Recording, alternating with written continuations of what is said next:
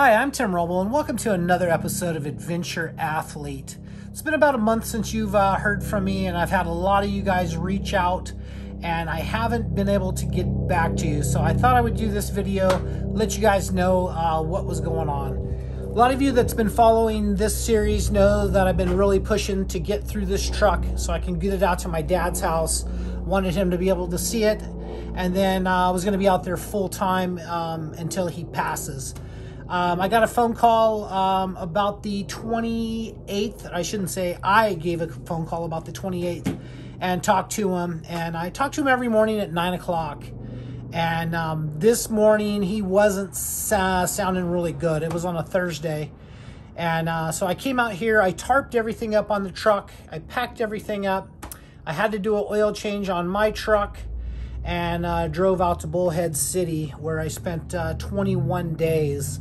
I was lucky enough to get him on hospice his last 18 days, but he passed on 17 February at 2,300 hours.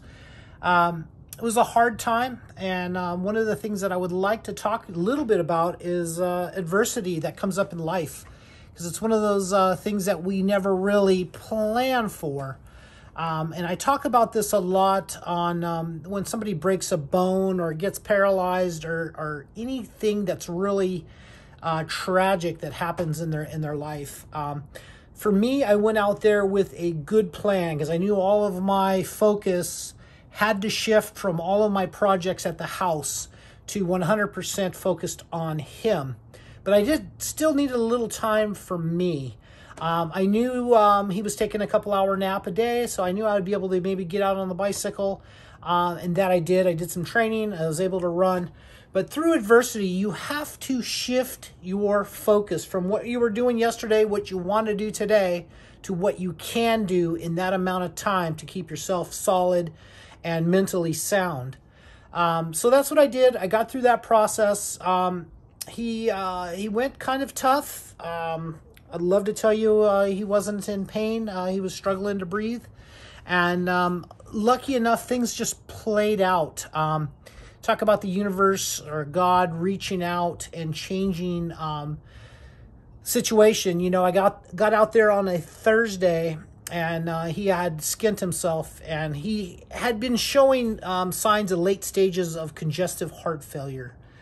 And what that is your body is just kind of filling up with fluid. It doesn't have enough of a strong enough heartbeat, I guess, to pump out the fluid from what I understand. I'm not a doctor, but he wanted to never go to a home, and he wanted to die in his house, and he wanted to get up to heaven to see my mom. And that was my job to help him do that as peacefully and respectfully as I could. Went to bed Thursday night. We had talked about possibly getting him on hospice. He was kind of on the edge whether or not to do it, and I was kind of like, okay, well, want to respect his wishes, but I need a little help. So Thursday night, before I go to bed, I have a buddy I race in Durocross with, Roger Flood, and he's a hospice nurse, and he reached out to me at 10 o'clock out of the blue, like, hey, Tim, what's going on? We had been talking about paramotors and flying. And he reached out, so we talked about my dad, and he said, yeah, definitely get him on hospice. So I wasn't on the fence anymore on that. I was just kind of at a spot where I felt like, yeah, in the morning I'll wake up and do that. So I didn't sleep well, woke up at 5 in the morning, and then I had another buddy from high school, which is now a doctor in Sholo, Arizona. He reached out, and he said, hey, Tim, you know, how's things going? At 5 in the morning. I haven't talked to this guy in 32 years or something crazy. And so we got to talking, and we, you know, of course, that was on my mind with my dad, and, you know, he recommended hospice. So started that process the next morning, which would be Friday morning. And my dad really didn't want to go to, he would not go to the hospital because he was okay with dying from congestive heart failure, just not getting COVID. So that was a tough one because you need a doctor's recommendation to go on hospice. So we worked some things up, and we ended up doing a video chat. And River Valley Hospice in Bullhead City, Arizona, I give 11 out of 10. Everyone that works in hospice, I have to thank you. You guys are the true angels of Earth, and you made the experience so respectful and so good. And my dad's actually condition got better for about a week before he started to go downhill. So 21 days later, after I was out there, he passed away, and kind of started to handle a little affairs out there. I came home the next day. I've been home physically now just a little over a week. The weather has been absolutely terrible to try to weld or work on a truck out in an outdoor environment. We've had a lot of wind, but as you look around today, we have a 1 to 3 mile an hour breeze. And that story being said, let's talk about the expedition truck and where I'm at in this project. So I believe I have 6 roof panels installed, and these are 40 thousandths painted aluminum. They're put on with 3M very high bond double-sided sticky tape that's 1 inch wide and 40 thousandths thick. I've done that. That's exactly how I did my adventure truck. And then I shot these little self-tapping screws in it.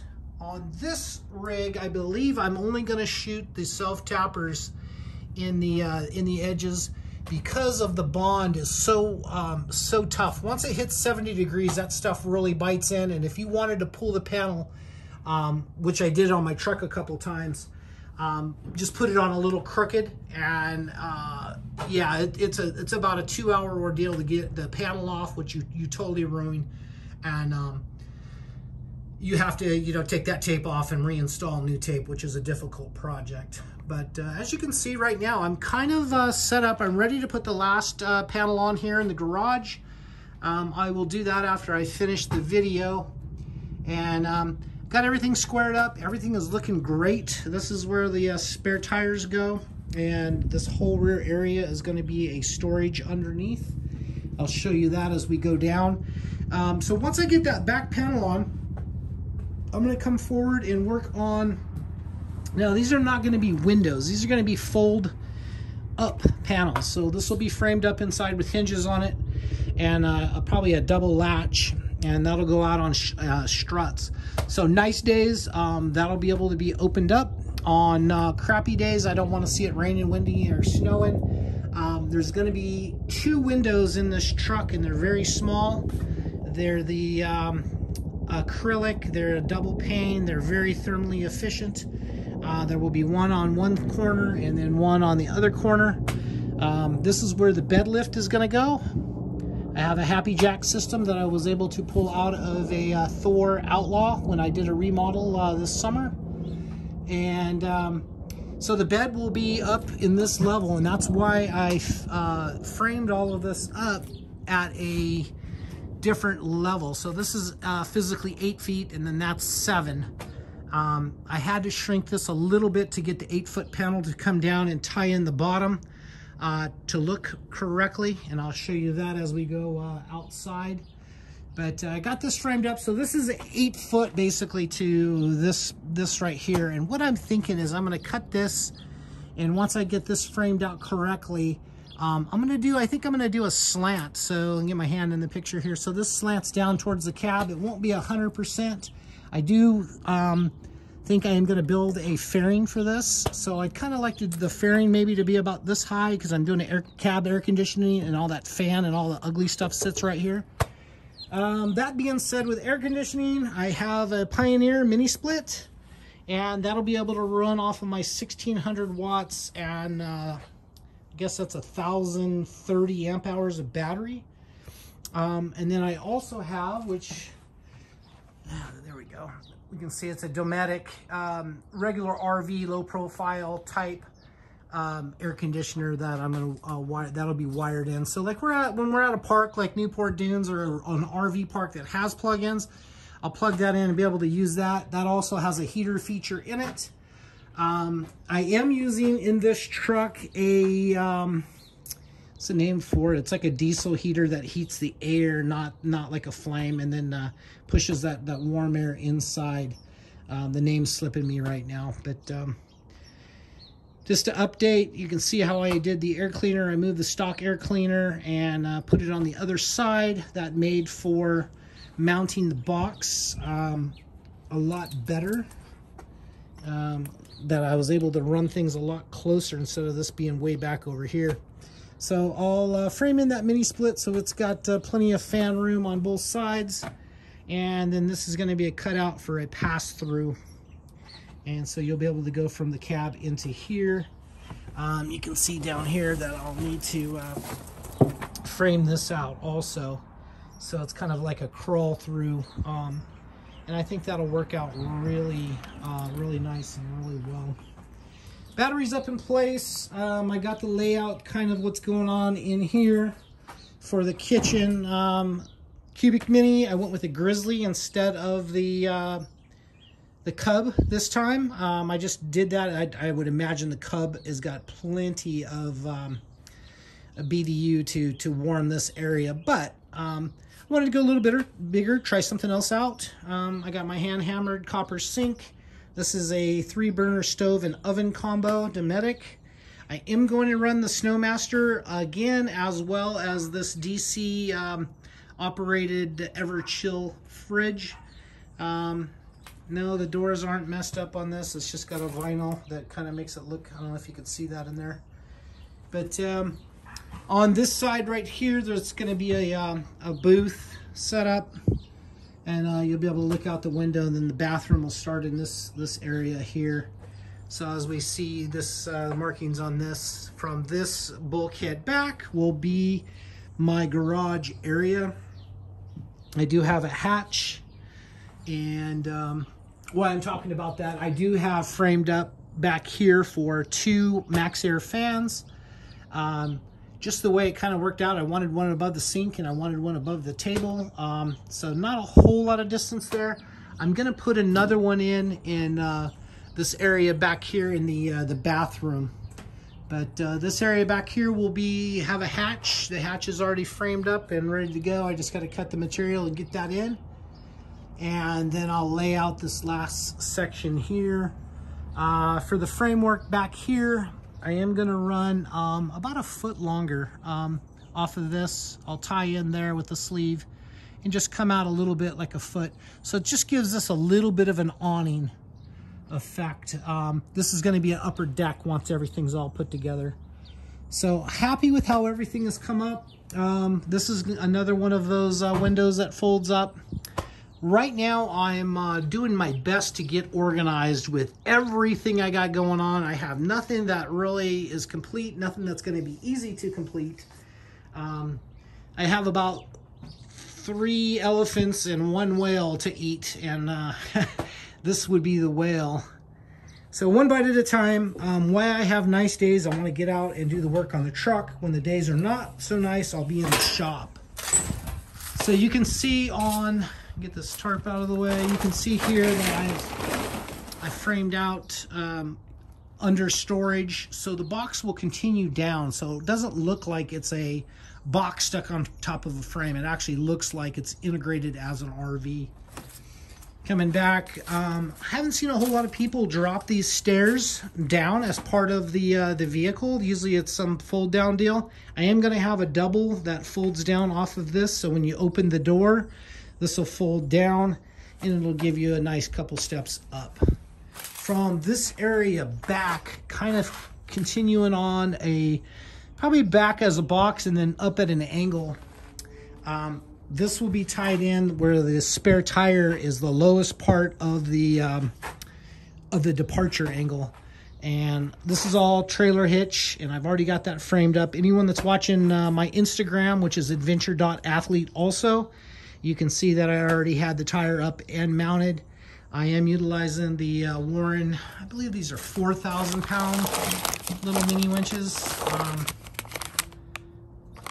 Anyway, that's going to be used for, I got 2 of those. That's going to be used to drop the gate. It's going to, it's basically this back end is like a toy hauler. So the ramp will drop down on winches. And then also these winches will be set up in such a way where that runs the spare tire. I still have some tabs to put in right here to hold everything in place. But it gets pinned in 2 different places, and then that kind of comes out and up. And the rear full-size spares, of course, and they do spin. I have them on trailer spindles. So as far as the truck goes, I'm jumping back on that as soon as I upload this video. Let's talk about some of the other things that I got going on. Crazy, like building an expedition truck isn't enough.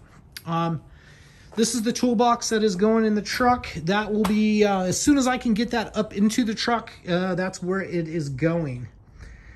Anyone that's been following the channel on probably a little different view, you know I'm building the 890 Rally. I was lucky enough to be able to get one, and I'm super stoked with this motorcycle. So far, I've changed out the wheels, single side disc. I did a lot of the stuff came from Rottweiler Performance. I have his new air filter system in carbon for this, and I think that turned out really nice. Looks very nice. And it's a super nice fit. So the tank's got to come off. The last little details to this bike, I've gotten little parts in. COVID's, you know, done us good and bad in places. I'm sorry for the loss of the people that have passed. It's given me time. But anytime you order anything, you know that it's not going to come in just overnight. So one of the things I ordered, and it took about 2 months to get, was this Rebel X Rally Tower. And there's basically the front windscreen on it. So I got to remove all of this and get that going. I also have a Trailtech Voyager's going to go in at the same time. And while I'm doing that, I'm going to put the Shirai lithium battery. So probably taking 25, 30 pounds off this motorcycle for the entire build process with wheels. Battery's going to lose some weight. I chopped a little bit off of the silencer or can, whatever you want to call it. Decatted, and anything that didn't need to be on the bike, like the rear grab rails and all of this is cleaned up. Got the tail tidy on. I'm going to use my 1290 for a Sentinel bike for 2-up. For me and the wife to go into national parks. I'll probably have to pick and choose what I take for motorcycles on the trip. I think the back box there will hold about 3 full-size motorcycles, a couple bicycles, and then I want to be able to take, I have 2 Sur Rons. And for the guys that don't know what a Sur Ron is, it's basically a Chinese bicycle that I bought from Luna Cycles. And I absolutely love this thing. Even in stock trim, this bike is super, super fun. But I'm into modding things if you haven't followed all of that. So I have ordered a 21-inch motorcycle front wheel that's laced up for the Sur Ron hub. It's sitting in the back there. And then from Daniel Orlov, from the Sur Ron shop, I ordered this 26-inch, basically a heavy-duty mountain bike downhill front wheel setup. And that's going to be the lightweight setup. I think I'm going to run that on my wife's bike, and I'm going to run the 21 on this bike. And I selected this gummy tire. And for those of you that are just kind of following stuff and you want to know the difference in a 21 motorcycle front wheel and a 26 bicycle, they're almost identical. I mean, height-wise, it's right in there. I am going to run this front system tubeless, and you can see a bright new shiny pair of 2021 Fox 40 downhill forks. I think I'm going to run those on my wife's bike, and I am waiting on 2 shocks to come in. That will complete the whole setup on this. I was lucky enough to jump in the line and get this Lightspeed 72 volt battery and the Lightspeed 8000 controller. So I got a lot of work to do.